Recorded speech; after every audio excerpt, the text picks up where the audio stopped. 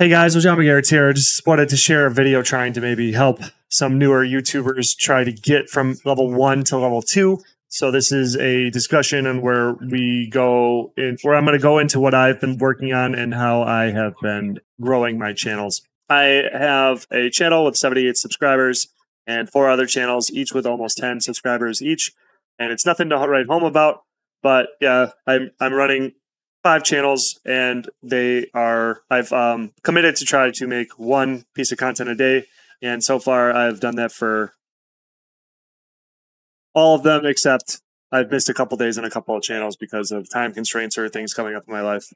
But though in doing this, I've learned a couple things, and I'm going to kick this dead horse all the time, is quantity over quality. But to try to explain what I've been learning from this experience so far is that it's not necessarily what I'm making that's important, but how I'm making it. Since starting by this run of YouTube and forcing myself to make these 5 pieces of content a day, it's been more about what I needed to do to make myself even able to achieve that goal, crappy videos or not. And that's been leading to me creating more and more efficient systems to just even meet the bare minimum of this goal. Yes, my videos suck. You can look through all of them. They're not very good.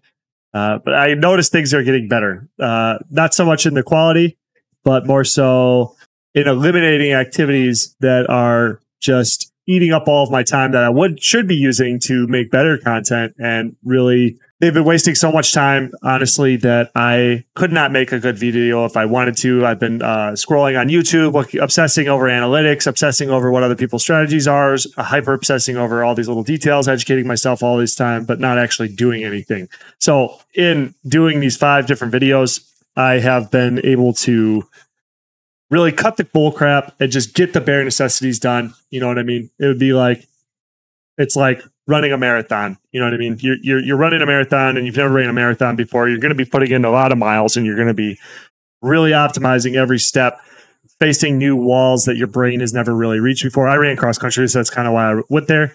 When I started to put on long distance miles, you had to like fight yourself every step, and it kind of just stripped you down to like the bare bone thoughts that you were allowing yourself to have to maintain pace, focusing on your breath, just like cutting out all the chump. So I wrote some bullet points here. Let me try to find them really quick, and if not, I'll just cut real quick. Oh, right. Yeah, I had a cool one-liner, and it was, I think I said at the beginning, but you spend a lot of time, like my first YouTube experience is I spent a lot of time making my thumbnail, trying to find all the tools, get all these things, writing a script at work all day, shooting multiple times, spending like an hour editing a 5-minute video, trying to put in all these cool overlays, all these different effects, all these different things, high effort activities. Looking up like what I need to do to make the best title, the best all this et cetera, et cetera. You get my point. I'd spend maybe like 10 hours to get one video done and just like watching it again and again and again and again to make this point. And then when I put it on the YouTube, I maybe got like 10 views and it was like one guy saying that this sucks or something.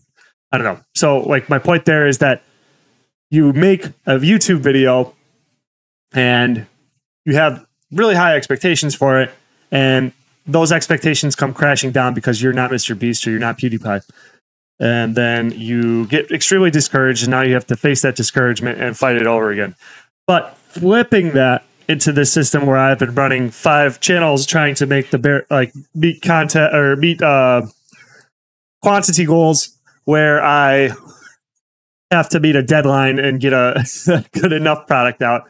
I'm not trying to judge my content too hard, but it's all cringe when I put it on the internet. It's super difficult, but I just got to get it done just because that's the goals I set for myself. What it's been doing is it's been giving me 0 expectation, so that if I got 1 view on a video, I feel like I've just won $1 million. Like I had one video hit 60 views, and it was just kind of me giving an opinion on some drama that was going on, but it was crap. But that's been kind of an experience. So then to put it into perspective about like what I'm doing and the volume I'm doing, will be doing looking forward, and I'll do another. I guess I could do more of these just to check back in to see how I'm doing. So far, I've only gotten a few subscribers on each of the channels, and I'm doing pretty decent in the analytics. Like my CTR is doing pretty well. So my thumbnails are okay. And my titles are okay. My retention, when people do click, it's about 2.5 minutes to 3 minutes. Depending on the channel. I think it varies a little bit. The main channel, I've been noticing my retention has been growing. It's been going like at least half to almost 70% of the video, most people are saying, or whatever. I don't remember off the top of my head. But so the volume I will be doing, to put this in perspective of what you're up against, if you're a normal YouTube creator starting from scratch, not having any background in any of this, like me, a brand new newbie, if you do one video a week, you're going to get 52 videos a year, and you're going to gain skills doing that, and you're going to be able to probably easily manage that. But if I'm able to complete my goal, I will be doing 365 videos in a year on one channel. And then if I hit my goal, I should be doing 1,825 videos in a year. So I feel like that's going to produce very drastically different results than the cookie cutter methods that a lot of the YouTube tips channels have been perpetuating. I think they're coming all from a good place, and I've looked up a bunch of tips and a bunch of stuff like that, and they all have pretty decent tips, but they all are very safe. And I just kind of would like to present this as a challenge to people to challenge yourself, fail harder, so that you overcome bigger challenges, bigger mistakes. And then therefore, like normally when I look at nature, when you solve a bigger problem, you get a bigger reward. So that's kind of where I'm going at here. So that's just a quick video, quick little tip, quick little strategy, quick little like where I'm at. Maybe I can do a video down the line showing like growth in a month or something like that, that you can look forward to or something. And I'm excited, and I hope this helps somebody put it into perspective, like how to maybe like re-strategize. I just wanted to kind of give a different, unique approach to the YouTube creation. And I didn't want to become a tips channel, but I feel like I'm going to become a tips channel because I want to help people. That's like me. I just want to, I'm learning the game. I want to teach you the game. I want you to like, if I get to level 2, I want to bring you from level 0 to level 1. If I get to 3, I want to get you to 3 as fast as possible. If I get to 4, I want to get you guys to 5 as fast as possible. You know what I mean? Like, I don't care. Like, this isn't a competition to me. I love Mr. Beast because I saw him in a podcast talk about how I don't look at them as my competitors. He's talking about other YouTubers. I look at them as collaborators. And I'm like, that's a good point. That's a great point because we are all collaborators. We're all humans. Like, if we solve problems and we get paid or whatever like that, and people copy us, that means like we're exponentially helping humanity out because every problem you solve, somebody else doesn't have to solve it, and then they can solve a different problem, and then we can just the never-ending compound effect of just like helping each other out.